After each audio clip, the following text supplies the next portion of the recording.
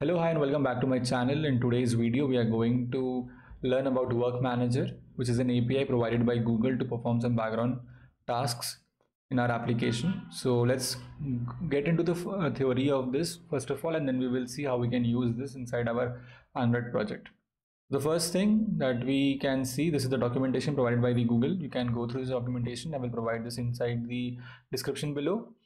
So there are different types of this persistent work that the work manager can perform. There is three to be named: the immediate, long running, and deferrable. Immediate, as the name suggests, the task that you want to run it immediately and complete soon. Then there is something called long running, where you can add tasks which can take a lot longer time. And then there is something called deferrable, which basically means that you want to start the task at a later time, or you want to run it periodically. Okay, and this is how you can access all these different types with the use of different classes provided by the work manager. Then there is something called constraints that you can also add. So for example, you can add a constraint stating that if only the battery percentage of the device is, let's say, 15%, you want to perform certain task, or you want to run the particular worker.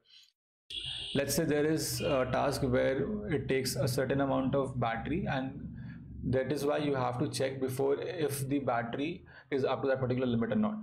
So you can add a lot of different constraints to it. You can go through this particular hyperlink, and you can see the different constraints that you can use for the particular worker. And then as you can see, there are a lot of different things. I am going through some of the important ones. Then there is something called work chaining, where you can add multiple workers one after the another. You can you can chain all those workers together. For example, let's say you have a task where you have to, let's say, get the image, or let us take the example of the project that we are going to work on. So we are going to create a project where we are going to fetch the image from the gallery, we are going to compress the image, and we are going to save the image. So for the later task, that is for compressing the image and for saving it, we are going to use two different workers, one for compression, one for saving, and we are going to chain these workers together. So the first one will actually compress the image, and the second one will save the image to the directory. Okay, and you can, as I said, you can go through this particular documentation at your own pace. Let's jump straight into the Android Studio and see how we can use this particular API in our project. So this is the project that we are going to work on. It's very simple. We just want to see how the work manager actually works. So in this particular project, what we are going to do is we are going to upload the image. As I said, we are going to click on this particular card. It will open up the gallery. We will select the image that we want to compress. And then once the image is selected, it will display a button. We click on the button, it will compress the image, and it will save the image to the directory. So let's first of all see the project structure. This is how the project looks like. So we have added a repository and view model and a factory also. And in the dependency aspect, this is the important one. This is what we need for the work manager. So we need to add work runtime KTX. And if you want, you can use view model. If you don't want, it's totally up to you. But if you are following the good clean architecture, then it is recommended that you use view model. So that is what we are going to do. So we are going to use view model and factory and repository, as I said. So let's first of all see how we will create the repository, the view model, factory, and the workers. Then we will come back to the UI, because the UI is not the concern over here. So the first thing that we want to do is we want to create an interface called iWorker repository, which is having one function called compress image, which takes in URI. And then we are going to use this interface in a class called worker repository, which takes in context, and we will extend it with iWorker repository.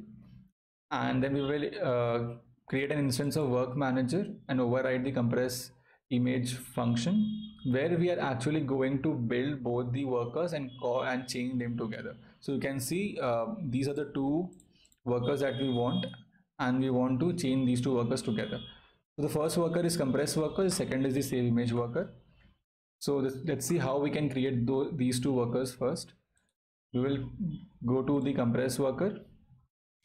So in the compress worker, what we have doing is we are taking two parameters. The first one is context, the second is the worker parameters, which is required by the coroutine worker.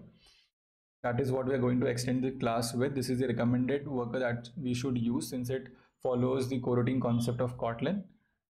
And once you have extended this class, it will ask you to override the do work function. So this is the function which will be triggered when this worker is called, or when this worker is built, and when so whatever the logic you want to perform inside the worker should come inside this particular function.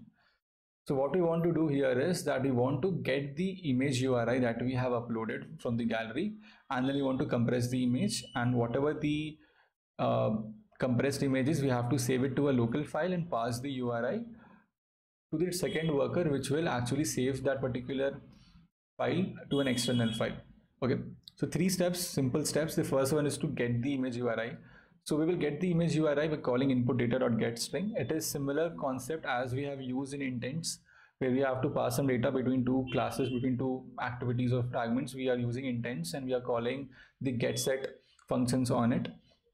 So here what we are doing is we are calling the getString and we are passing this as the key, which will return back the URI as a string, as a value, and then we are going to pass that string to convert into a URI that is getting saved inside this variable. And then this is an optional step. If you want, you can add this. So what I'm doing here is I am displaying a notification which tells us which worker is performing right now. So this will tell us that we are compressing the image. As soon as this is triggered, it will get the URI and it will it will display the notification. If you want, you can go through this inside the code that I will provide in the description, but it's an optional step. You can use a toast also to display that. So once these 2 things are done, then what we have to do is we have to return the compressed image, right? So we are going to use an IO dispatcher for this, and inside this, as you can see, there are 3 steps that I have written. The first one is the compression, the second is to write the compressed image to a temporary file, and then finally pass the URI of the temporary file to the next worker. Okay, or let's say if you want to simply return that, you can use that too, for that purpose too. The first thing that we are doing here is we are decoding the stream. We are calling the decode stream on the resource URI that we got at the top, and then we are calling the compress function. We are lowering the quality and we are getting the byte array inside this particular variable. Very simple 3-step: decoding the stream of the URI, creating a variable called byte array output stream, which will have the byte array of the compressed image. Then we are calling the compress function, providing the byte array variable in which we want to have that data, and saving that as a byte array in a variable called byte array. Then when we are going to write this byte array to a temporary file, for that we are calling application context.files directory, and this is the temporary file name that we have given here, and we're going to write that byte array inside this file. And the last step here is to pass this as a data to the next worker. So what we are doing here is we are building a data by calling the builder function on it, and we are calling the put string. So as I said, we are following the get set. Basically I meant put and get methods that we have used in intents also. So similarly we are calling put string, and we are keeping this as the key for the URI of the compressed image, and we are passing the value as the temporary files URI as a string, and we are building it as a data type, and we are finally passing it inside result.success as output data.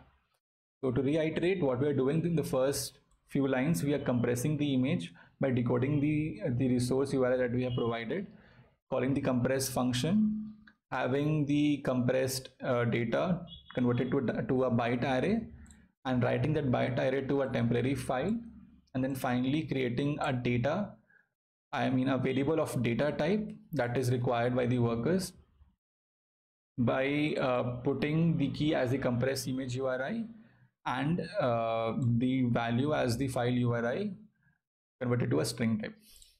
So compress image URI, as you can see, this is the worker util that I have created, where I have also have the notification function too. So this is where all the utility related thing is written. You can go through this in the code that I will provide. Now once this is done, once all this thing works, so what will happen here is we will define this worker first. Now what we want to do is we want to save that particular file, right? So before going there, if you remember, we need to first of all provide the URI, right? We have to first of all provide the URI to the compress worker.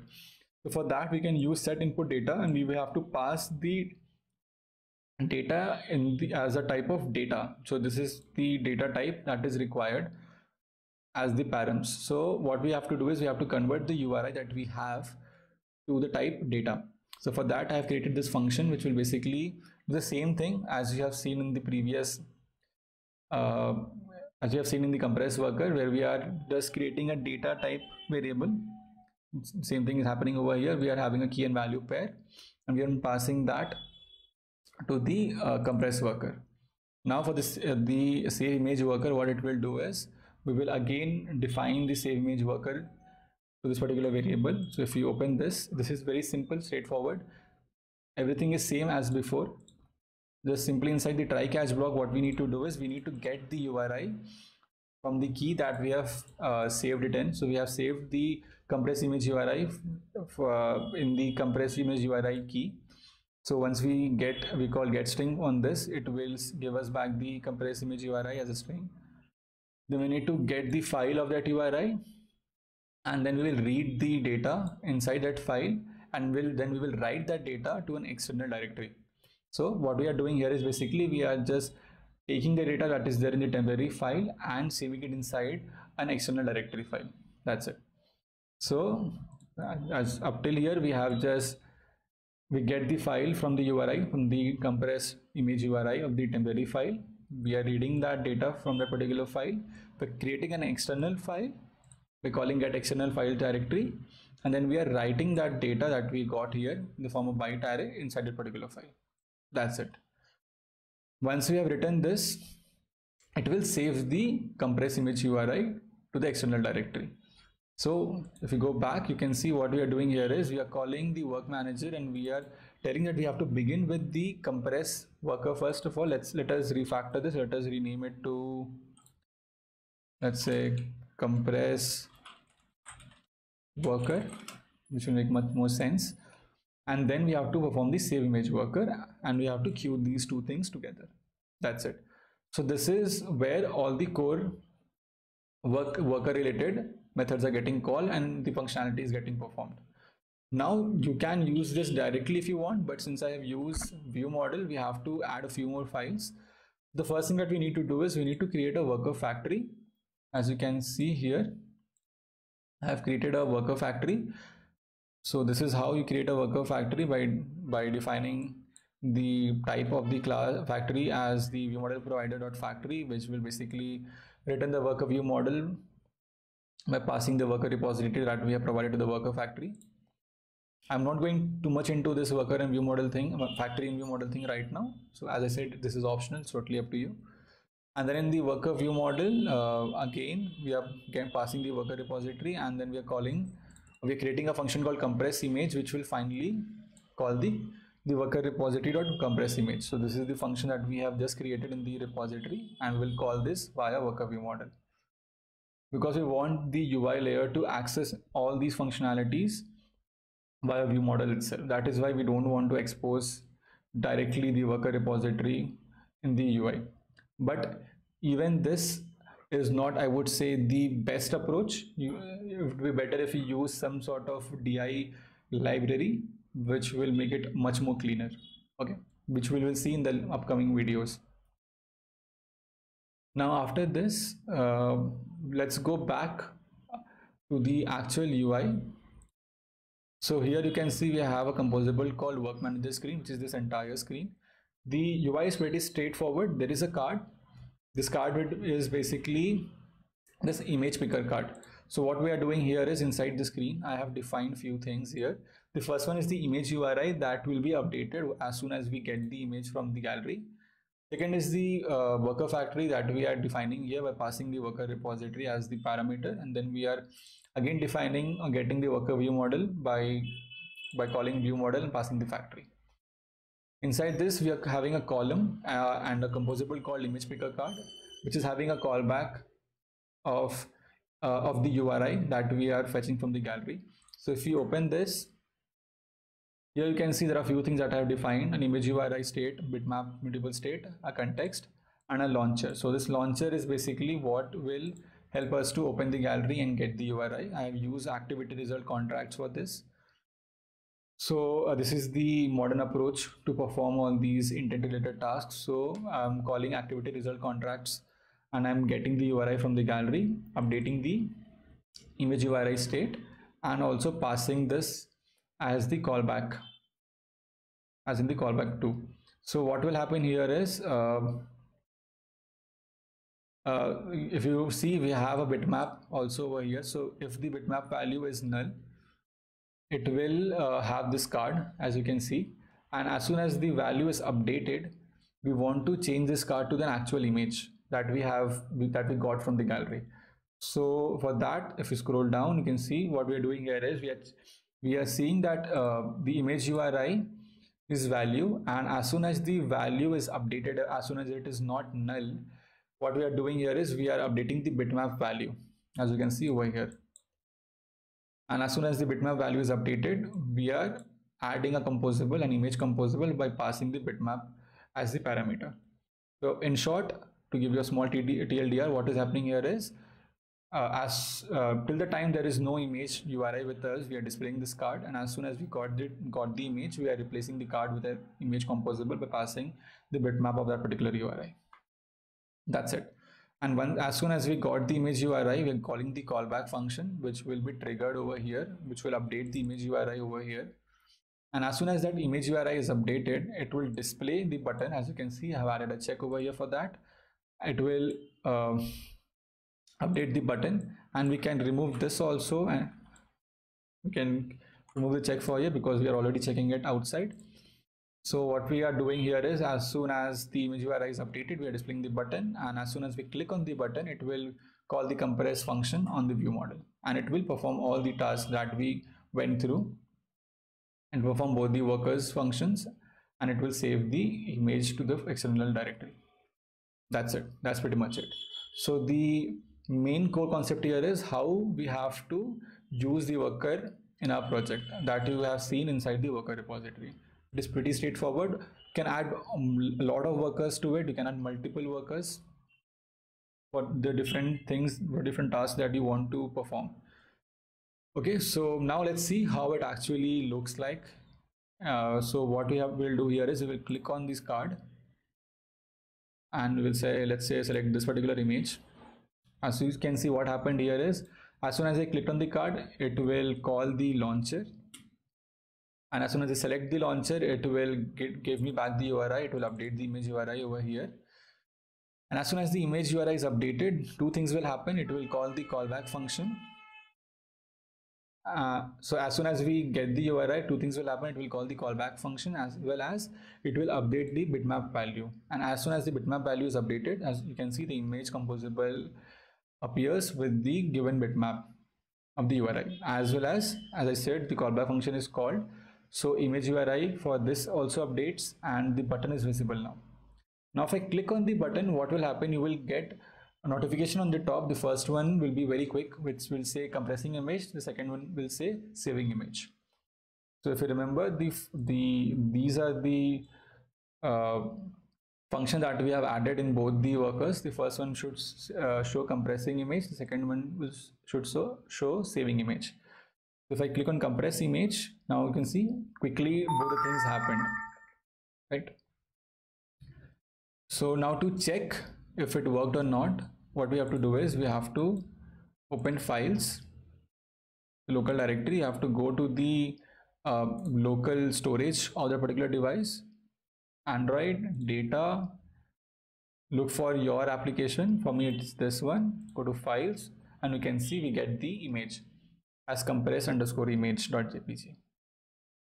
So that's pretty much it for this particular video. If you have stayed till the end, please leave a like if you found this useful. Please subscribe to the channel and share this particular video. We'll see you in the next video. Bye.